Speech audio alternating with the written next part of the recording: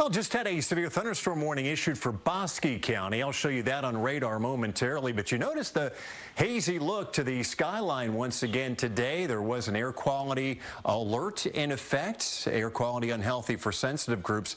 The smoke from those Canada fires, very negligible. Most of this was due to low-level ozone levels. 90 at DFW, 91 Love Field, 90 at this hour at Alliance Airport. The air quality did reach 104 parts per billion, which is just up into the unhealthy for sensitive groups. Once you get to 151 or higher, that's when it's considered unhealthy. Most of the days that we do see poor air quality here this time of the year fall in that unhealthy for sensitive groups here in the Metroplex. Here's a look at the radar, and you can see these storms continue to be very widely scattered.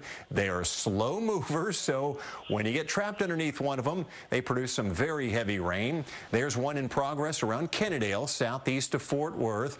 There you can see some outflow moving in from the south. That could potentially help to enhance this storm here. We'll have to watch that. That same gust front is what kicked off this little cluster of storms around the Cleburne area with frequent cloud-to-ground lightning strikes and some heavy rain. It looks like it's drifting off to the east. Our warning is for this cell down in Bosque County. It could have up to, let's say, nickel-sized hail. And these storms, when they do start to collapse, that's when you see the threat of localized downburst winds increase. And there's the potential that when that happens, this one could produce wind gusts up to 60 miles an hour and some additional heavy storms moving across Hill County and the Lake Whitney area.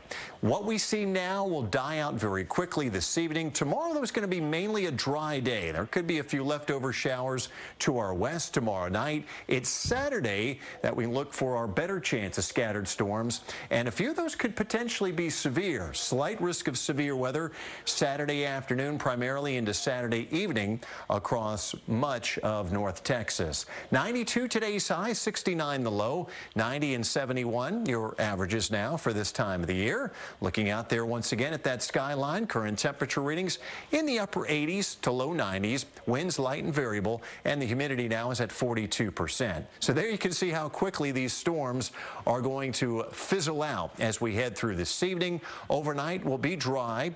And then tomorrow, dry again and hot. Temperatures will likely be a few degrees warmer than they were this afternoon with more sunshine on tap. Can't rule out a couple of stray storms out there. And then Saturday, two things we'll be watching. One is a complex of storms that will likely dip south of the Red River beginning Saturday morning to our north and east. The outflow from this will likely kick off additional thunderstorms here in the Metroplex and points east as we head towards midday in the afternoon.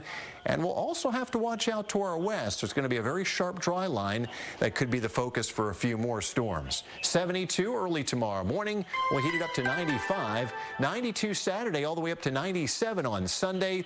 One more chance of scattered storms early next week, and that will be followed by heat, 98 Wednesday, and perhaps our first triple digits on Thursday.